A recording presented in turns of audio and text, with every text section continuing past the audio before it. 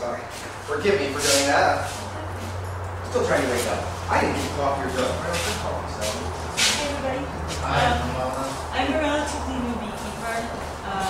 We got our first hives in the spring of 2001.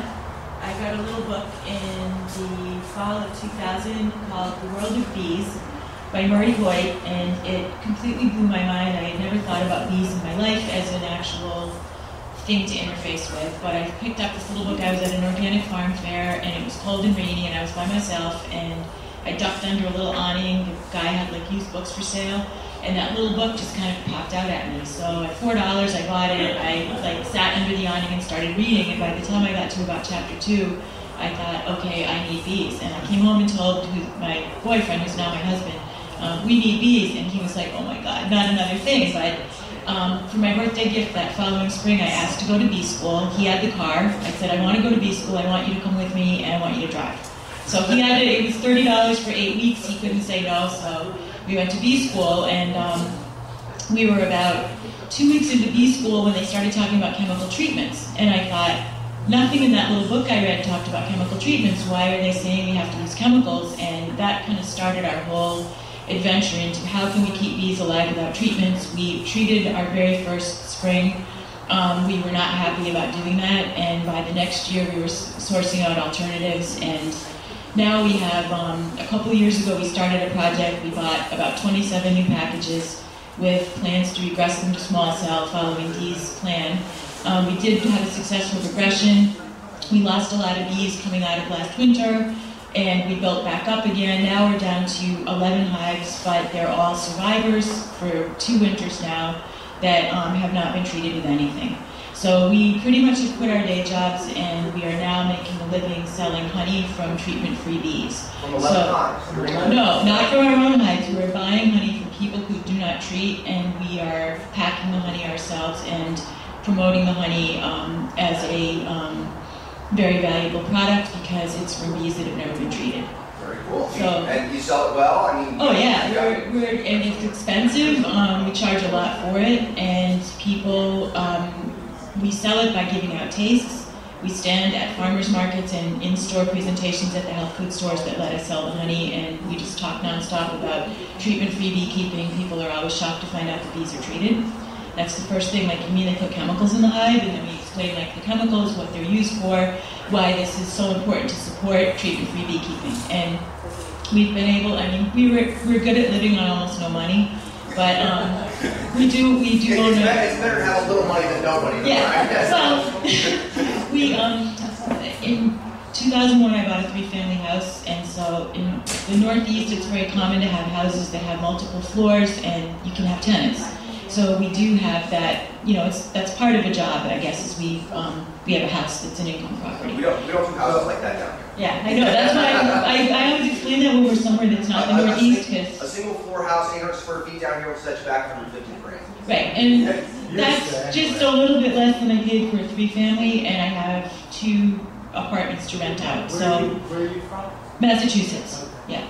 And it was cold up there. Yes, it's very cold. But we also were very lucky to make a bond with a farmer about 45 minutes from our house out in the country in a very underpopulated area. He has 300 acres. The year we met him, he lost all of his early fruit crop and all his early squash crop because he had no pollinators that year.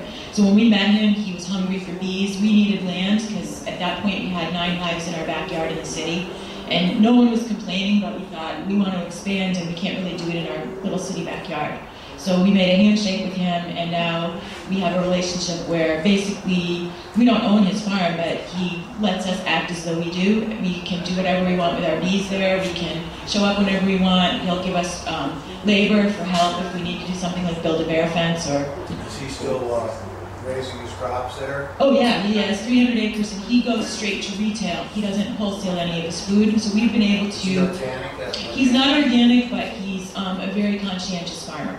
So we feel very comfortable having our bees there. And when you say treatments, are you talking about chemical treatments for like varroa mite? I'm talking about anything. Anything? We don't...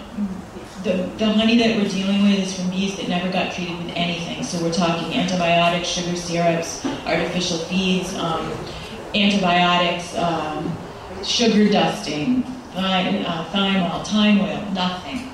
It's completely treatment-free. And people are very excited to hear that there's such a thing, and they're happy to pay for it. So, Significant difference in flavor? I think the most significant difference is the honey's never been heated, so you don't get that bitter aftertaste. But yeah, there is a very distinct difference between heat-treated honey and raw, off-of-it honey. I can't say that the chemicals necessarily alter the flavor, because I've never really eaten any chemical-based honey, unless it's like unless I've had like the conditioner, the honey-based conditioner drop in my mouth. Why do they heat the honey? They heat honey for two reasons. One, to help it flow smoother into the bottles and stuff. That's the main reason they do it. And B, to kill off things that may be in the honey. There's generally not that much stuff in honey. Nothing really grows in it. So, you know.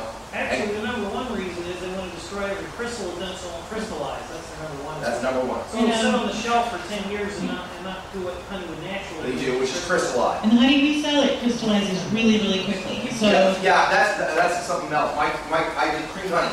I had every person from the Bahamas at my house trying to get the cream honey. I did it once, okay? Everybody, you know, spray it like. right, and we live in an area where there's a lot of different immigrant populations, and people are very, very excited. We have people coming up to us with food stamps trying to buy the honey. We say we can't take the food stamps. They talk amongst themselves and they bring out cash, even though I know they don't have a lot of money because they know what the honey is. If they say, oh, this is the kind of thing that I got like in Romania when my grandfather had hives, or in Chinese, Vietnamese, Cambodian, Brazilian, Cuban, all people from the islands, every, Eastern Europe, and they've all tasted and know what it is. So. Yeah, I used to buy honey in North Dakota every time I was up there in gallon plastic jars, and within 6 months it could be all crystallized. Yeah, this crystallizes probably within a couple of weeks. You had a question over here. Oh, yes. Have you ever done any beekeeping here in Florida? No. Other than the Northeast? No, I'm from north central Massachusetts, up near the New Hampshire border. That's the only place I've had bees. So do you know if it changes much between the North? I will go over that a little bit later. We're doing a beekeeping in South Florida with you guys a little later on. I'll talk with you a little bit about that and stuff. Unfortunately, some of the best beekeepers that we have live in cold areas for some strange reason. They like the winter or something bizarre like that. We're trying to diagnose what mental disease it is, but right now, for some odd reason, they like snow.